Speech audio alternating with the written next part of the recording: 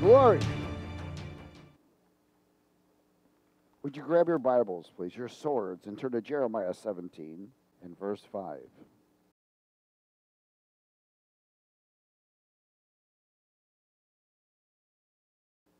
Thus says the Lord, curses a man who trusts in man, or curses a man who trusts in flesh himself.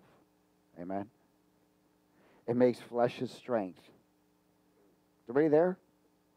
Whose heart departs from the Lord. So when you do this, your heart departs from the Lord. Your heart's no longer focused on the Lord, it's focused on you. For he shall be like a shrub in the desert. He shall not see when good comes. In other words, it's going to miss opportunities. Too busy of eyes on self.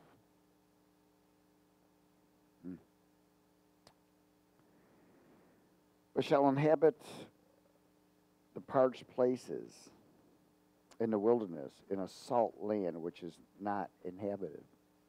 But blessed is the man who trusts in the Lord, and whose hope is the Lord. For he shall be like a tree planted by the waters, which spreads out its roots by the river, and will not fear. Will not what? Well, I'm sorry, I didn't hear you. Will not what? Fear. Fear. Will not fear when what? Heat comes, trouble comes. But its leaf will be green, and will not be anxious because of fear in the year of drought, nor will cease from yielding fruit. The heart is deceitful above all things and desperately wicked. Who can know it?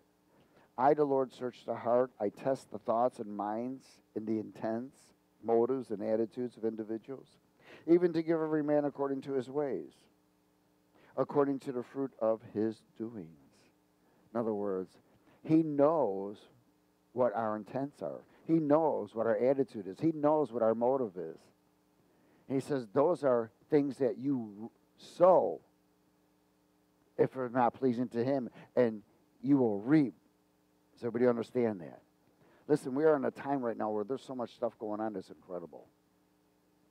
I mean, like I've shared before, the enemy's releasing everything possible to bring distraction, to bring selfishness. One of the things that he's doing, he's bringing, there's a release of self-centered spirit. It's called self-centered. Being self-centered, it's flesh-centered. Blessed. So in this, you know, when an individual becomes self-centered, they become rebellious.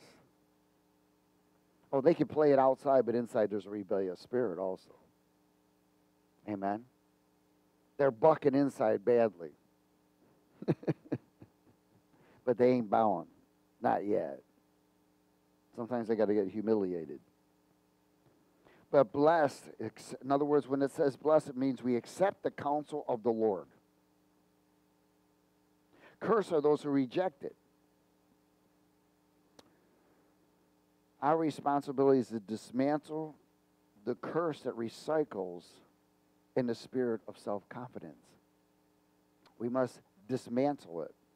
See, because the Bible tells us that the spirits come back. There's a curse that recycles all the time. Even ancestral curses recycle. And if you don't break them, they come back. Those spirits come back and try to reattach you to them. And then that curse comes back. Amen? Then that same attitude, that same motive, that same whatever starts manifesting again. One of the things the enemy tries to do is, you know, he tries to bring us to ourselves all the time. And that's his job. And this is where we have got to be warned, learned to overcome. We have to be alert. Amen. We have to be consistent to be alert. Because this is a ploy of the enemy. Amen? Hallelujah. Let's go to Psalm 1.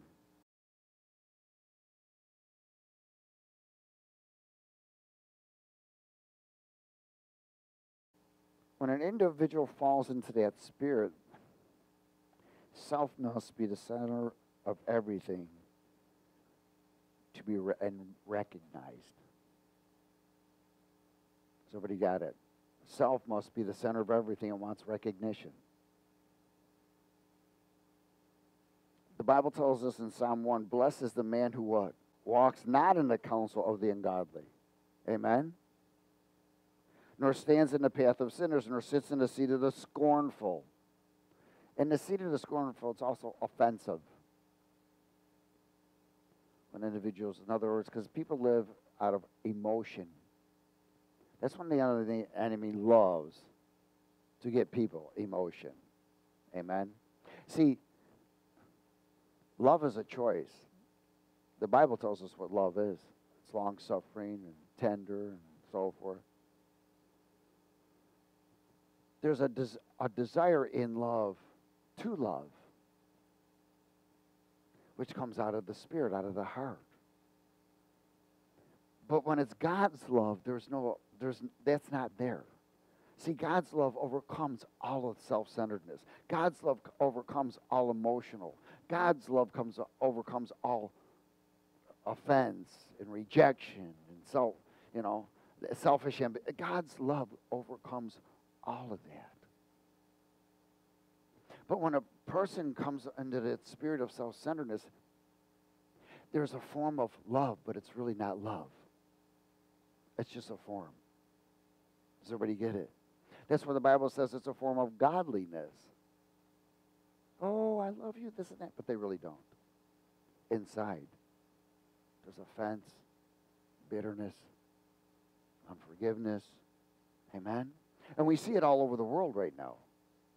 That's why the Bible warns us many will come in his name. Many Christians will come up. They'll try to come in as stealth, undercover. And they'll try to take hold and become self-centered of everything. Because that spirit wants what? Recognition. Amen? Let's go further here. It says here, verse 2, but his delight is in the law of the Lord, and in the law he meditates day and night. In other words, he focuses on the Word of God. Just think about if people really focused on the Word, if they really knew what the word love meant in the Bible, they'd be able to judge themselves if they're really walking in God's love or not. Amen? His delight is in the law of the Lord, or his word, and in the law he meditates, he focuses day and night. He shall be like a tree planted by the rivers of water, that brings forth his fruit in its season, whose leaf also shall not wither, and whatever he does shall what? Prosper, because God's with them. Amen? Now, there's a prosperity that's not from God. The devil loves to prosper people. Amen? I mean, look how many prosperous, wealthy people there are. They're demon worshipers. Verse 4, the ungodly are not so, but are like a chaff which the wind drives away. Therefore, the ungodly shall not stand in a judgment, nor sinners in the congregation of the righteous. For the Lord knows the way of the righteous, but the way of the ungodly shall what? Perish. Remember, this is where an individual must put the Word of God, puts practice, the Word of God, the words of the Lord, and his counsel. His counsel. You know, you got to think about, have you ever received counsel and just washed it off to the side? Have you received counsel from the Lord and just said, you know what, it's okay. Oh, God knows my heart. Every time we reject God's counsel, we reap. We don't reap that then and there, but the reaping is there. Amen? The counsel of the Lord is vital to all of us. The Bible says in the multitude of counsel, there's safety and wisdom. Safety and what? Wisdom. So when God's trying to bring somebody into a place of safety and release more wisdom, and that person steps on it, that's dangerous. Very dangerous. Amen? Let's go to Genesis 6, verse 1.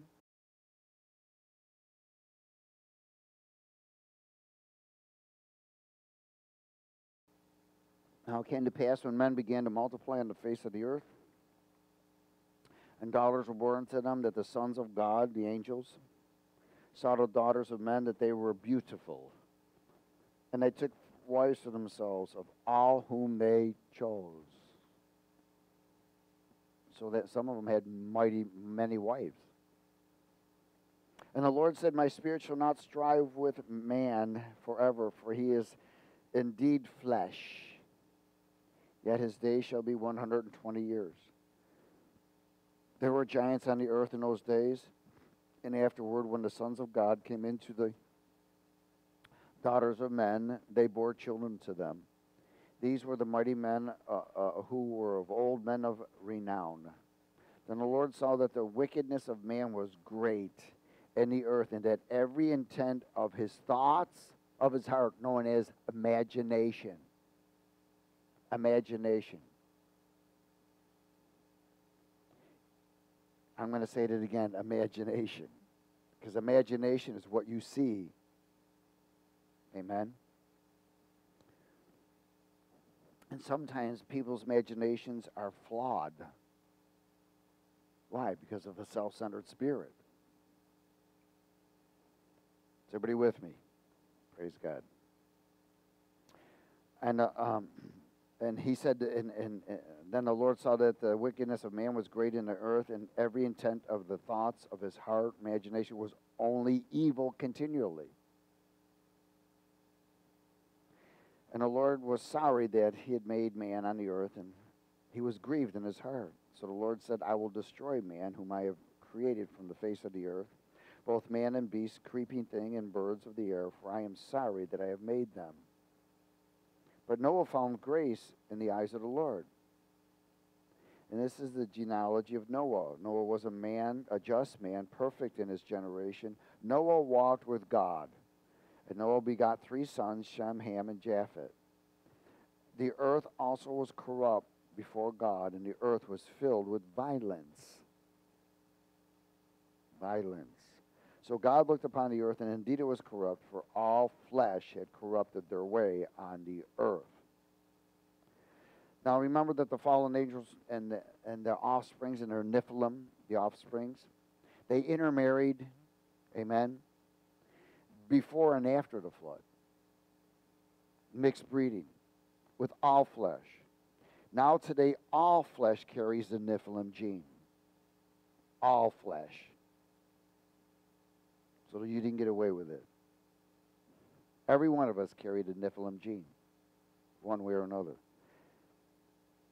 Thoughts, imaginations, perceptions, ungodly things, attitudes, intentions, they were ungodly. We beat that, we fight that every single day, don't we?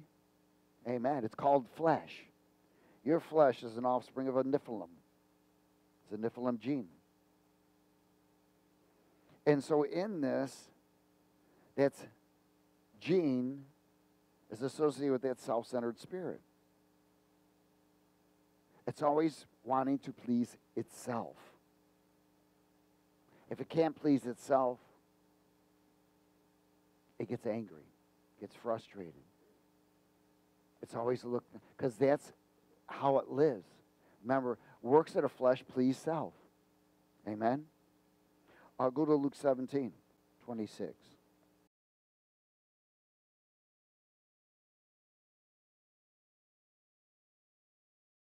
Let's begin. As it was in the days of Noah, so will be also in the days of the Son of Man. They ate, they drank, they married wives. They were given in marriage until the day that Noah entered the ark, and the flood came and destroyed them all. Likewise, as it was also in the days of Lot, they ate, they drank, they bought, they sold, they planted, they built. But on the day that Lot went out of Sodom, it rained fire and brimstone from heaven and destroyed them all. Even so it will be in the day when the Son of Man is revealed. And that day he who is on a housetop and his goods are in the house, let him not come down to take them away. And likewise, the one who is in the field, let him not turn back. Remember Lot's wife. Whoever seeks to save his life will lose it, and whoever loses his life will what? Preserve it, yes. These are what we call the days of Noah or the days of Lot. We're in them right now. Why? What is the main spirit that's hindering everyone? It's called the self-centered spirit.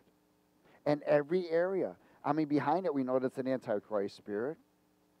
But it's also always bringing an individual to themselves. They're number one. But they may have a form that they don't. They have a false humility and all kinds of other stuff. I mean, look how many religions are out there. I mean, you see all these monk guys and so forth, and all these, whatever they are, the guru dudes dancing under the corners, and they got a form of godliness and false humility. But everything to them is self-centeredness. Self-centeredness. Amen? Go to Hebrews 11.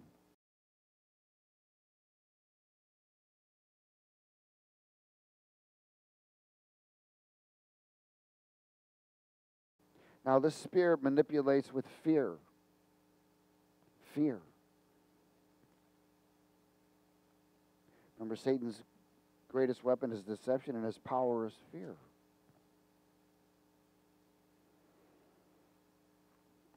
Hebrew 11, verse 7.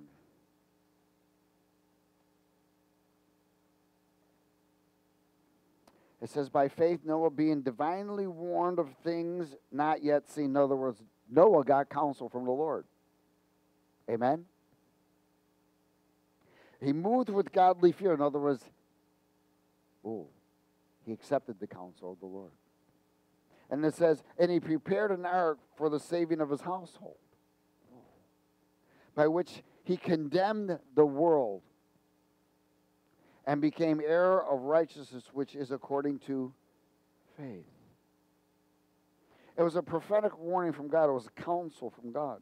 He accepted the warning, and he prepared for the escape. Does everybody get it? Because God told him he was going to flood the world.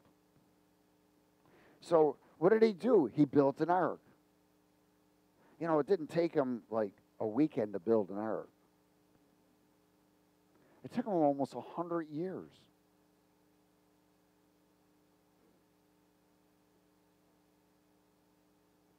I mean, think about that.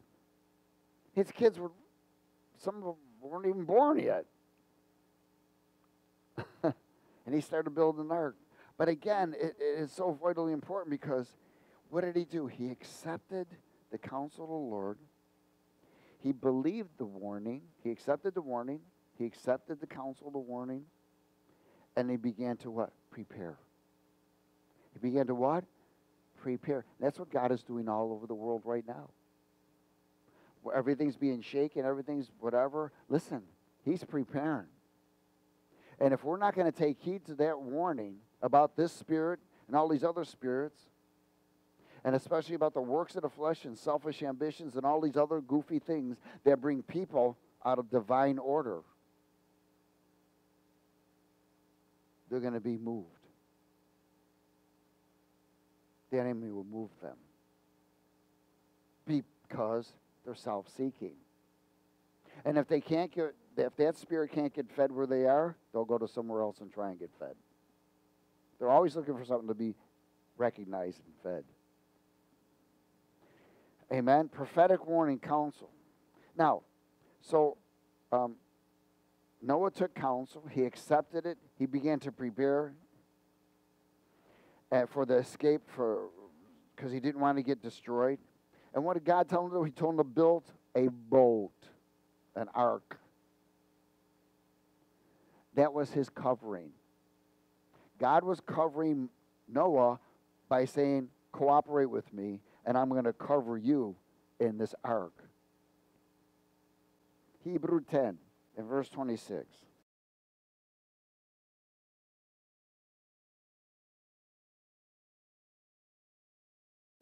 Hallelujah. What does it say? If we sin willfully. Does everybody see that? If we rebel willfully, if we reject counsel willfully, after we have received the knowledge of the truth or the counsel from the Lord, there no longer remains a covering. Does everybody see this? but a certain fearful expectation of judgment and fiery indignation which will devour the adversaries. Anyone who has rejected Moses' laws dies without mercy on the testimony of 2 or 3 witnesses. How much worse punishment do you suppose will be he thought worthy who has trampled the Son of God underfoot, counted the blood of the covenant by which he was sanctified a common thing, and insulted the Spirit of grace, which is the Spirit of counsel? For we know him who said, vengeance is mine, I will repay, says the Lord. And again, the Lord will judge his people. It is a fearful thing to fall into the hands of the living God. Amen? Why? Well, because they rejected. The Bible says, submit to God, resist the devil. That means submitting to God's counsel. I can't express that enough. How the counsel of the Lord is vitally important. And people just neglect it. No big deal. I'm just going to do what I want. Nobody gets away with it. It creeps up on you and will take you over every time. Hallelujah. 2 Timothy chapter 3.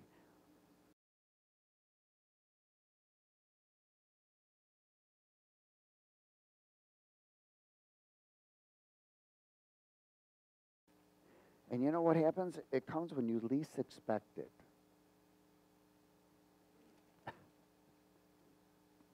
Why? What does the devil do? He comes to what? Steal, kill, and destroy. Amen? So that's an open door for the enemy to come at some time to steal, kill, and destroy.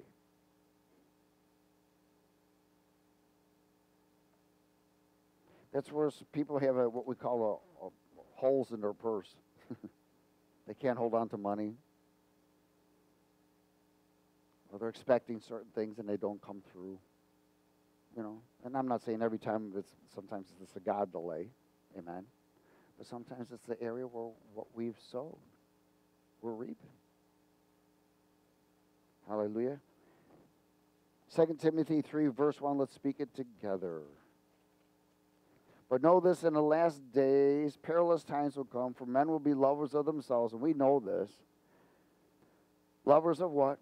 Money, boasters, proud, blasphemers, disobedient to parents, unthankful, unholy, unloving, unforgiving, slanderers, without self-control or control over self. Why? Because they are self-centered.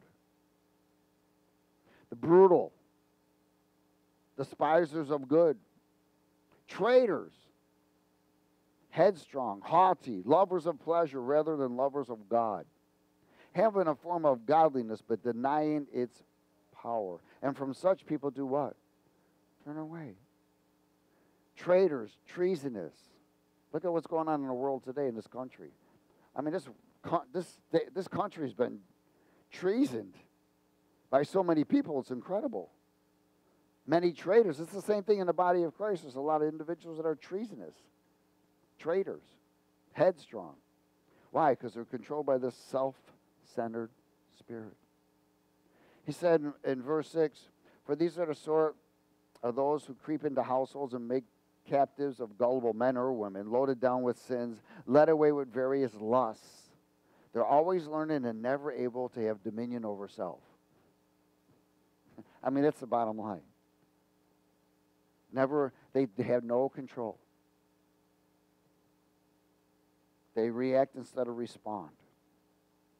Hallelujah.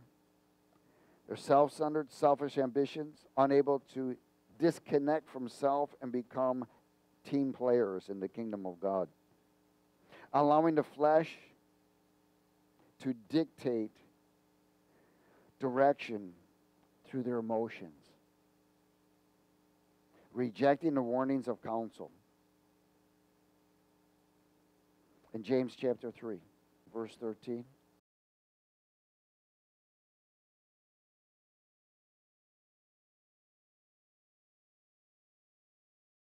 Who is wise and understanding among you? Let him show by good conduct. Hallelujah. That his works are done in the meekness of what? Wisdom, the wisdom of God. But if you have bitter envy and self-seeking in your hearts, Do not boast and lie against the truth. This wisdom does not descend from above, but is earthly, sensual, demonic. For where envy and self-seeking exist, confusion and every evil thing are there. But the wisdom that is from above is first what? Pure. Then what? Peaceable. It's always looking for peace. Gentle. Willing to yield and surrender and submit. Full of mercy and good fruits, without partiality. Ooh. And without hypocrisy. Now the fruit of righteousness is sown in peace by those who make peace. Again, the wisdom that promotes with the self-centered spirit is demonic. Oh man, it can be smart. Man, I'm telling you, there's some wonderful, smart individuals. But they're demonized. They're self-centered. And they're good people. But they're idiots. And they constantly recycle back in that self-centered spirit all the time. And they blame everybody else for it. Romans 8.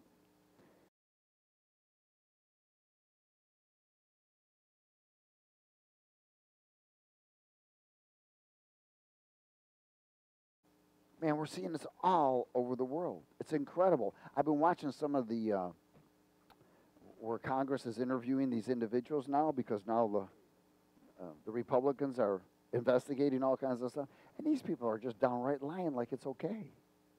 They're questioning, and they got all the proof right in front of them. They're just like, they're so self-centered, it's incredible. And their wisdom is so demonic, it's incredible. Their common sense is diluted. And they're trying to blame Republicans and everybody else of what they're doing. And they try to twist the words, everything they say. Oh, that's one of the main things of that spirit. That self-centered spirit will twist everything. Everything. It thinks, it imagination, suspicious, fearful. Woo! Afraid they might get caught. Romans 8:1. There is therefore now no condemnation to those who are in Christ Jesus, who do not walk according to the flesh, but according to the Spirit. Here you are. For the law of the Spirit of life in Christ Jesus has made me free from the law of sin and death. For what the law could not do in this, as it was weak through the flesh, God did by sending his own Son in the likeness of sinful flesh. On account of sin, he condemned sin in the flesh. So where's sin? It's in your flesh. That the righteous requirement of the law might be fulfilled in us who do not walk according to the flesh, but according to the Spirit. For those who live according to the flesh set their minds on the flesh, things of the earth, self-centeredness, selfishness, selfish ambitions. But those who live according to the Spirit, the things of the Spirit.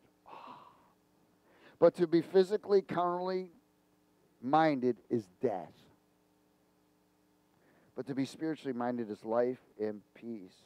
Because the carnal mind is enmity against God, for it is not subject to the law of God, nor indeed can it be. So then those who are in the flesh cannot please God. They'll have a form of godliness, but they'll be carnal. They can use the gifts. They can pray in tongues. They can praise and worship. But you'll know them by their desires, by their words, by their attitude, by their motives. Amen. And by their emotional state of being. In Psalm 106, verse 40.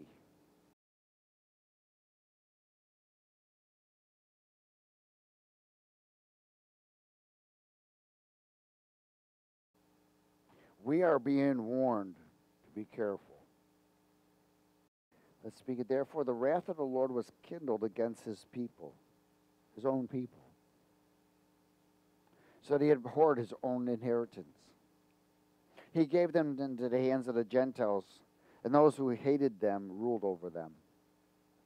Their enemies also oppressed them, and they were brought into subjection under their hand. Many times he delivered them, but they rebelled in their counsel. They rejected his counsel and were brought low for their iniquity. In other words, the Lord had to humble them, humiliate them, shame them. Verse 44. Nevertheless, he regarded their affliction when he heard their cry, and for their sake he remembered his covenant and relented according to the multitude of his mercies. He also made them be what? Be what? Pitied. Pitied. By all those who what? Carried them away what? So they were still captive, weren't they? Because they rebelled the counsel, they were brought low, they were humbled, embarrassed, ashamed, but God still loved them no matter what. But they were still taken what? In captive. He didn't free them, he let them to go in captive. In 2 Peter chapter 1, verse 2.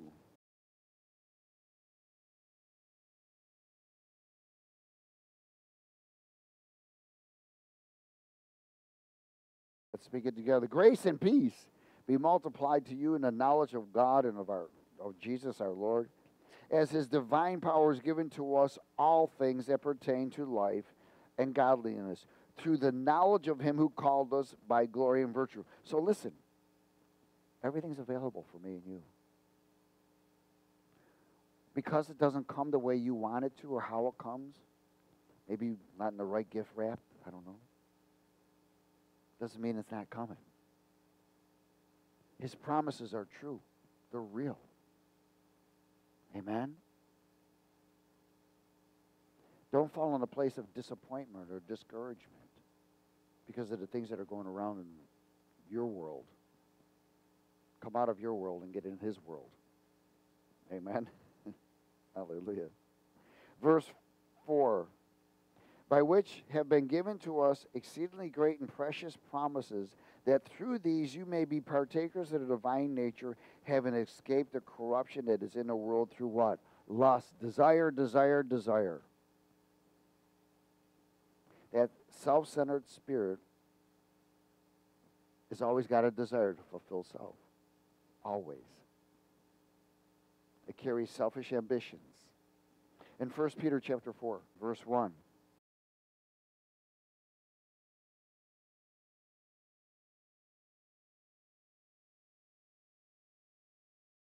Therefore, since Christ suffered for us in the flesh, arm yourselves also with the same mind, the same way of thinking. For he who has suffered in the flesh has ceased from sin, that he no longer should live the rest of his time in the flesh for himself, for the lusts of men, but for the what? Will of God. In other words, come out of yourself. For we have spent enough of our past lifetime in doing the will of the Gentiles, when we walked in lewdness, lust, drunkenness, revelries, drinking parties, and abominable idolatries. In regard to these, they think it strange that you do not run with them in the same fold, in the same flood of dispensation, speaking evil of you.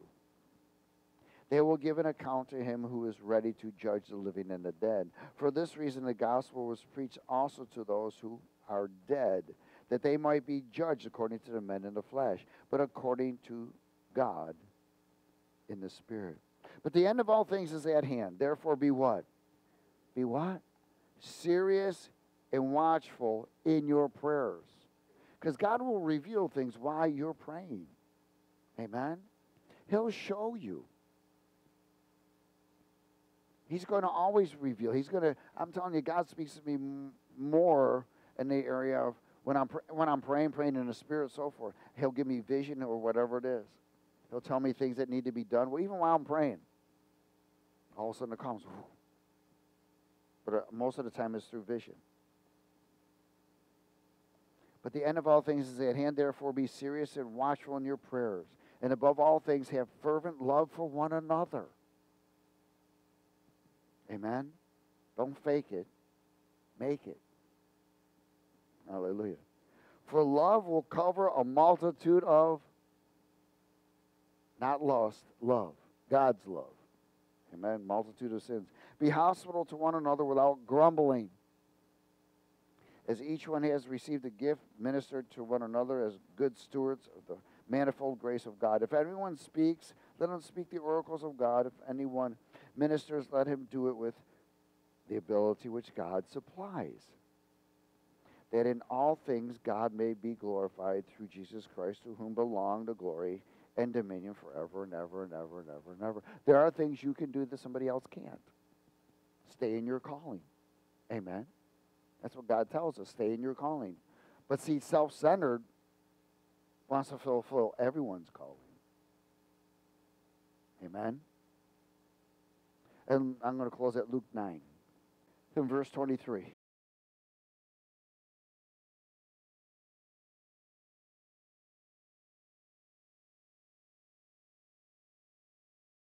Then Jesus said to them all, if anyone desires to come after me, let him what?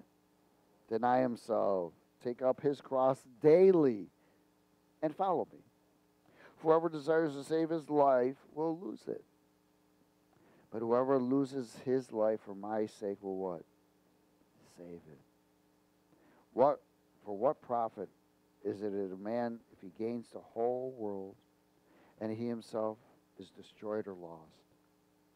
Whoever is ashamed of me and my words, of him the Son of Man will be ashamed when he comes in his own glory and his Father's and the holy angels. But I tell you truly, there are some standing here who shall not taste death till they see the kingdom of God. Well, I'm believing a lot of us ain't going to taste death, because I really believe God is coming soon. Amen. But he's preparing us so we can escape. Amen. So that we are found worthy of escape. Remember, the walk is inward. You can pretend all you want outward, but God knows where we are inwardly. Whether we're self-centered, selfish ambition, if our motives, imaginations always a promoting of ourselves, it doesn't mean it's not going to come. It's what you do with it. That's why he's warning us. Be warned. Be prepared. Be alert. Deny yourself. Amen. Praise God. Father, we give you all the glory, honor, and praise, and we thank you for your word. We ask that you seal your word to each and every one of us, that it will grow and bear fruit for your glory, constantly reminding us through the Holy Spirit of denying ourselves and giving us the discernment and wisdom to see things through, so that we may sense that Spirit, knowing that our flesh is against God, that we may walk in the Spirit to keep our flesh crucified. It's when we come out of the Spirit that the flesh starts to take over again. So, Lord, be glorified in these temples, and let your anointing continue to increase in our lives, so we maintain the thirst and hunger for your righteousness and the denial of ourself. In Jesus' name. And everybody said amen.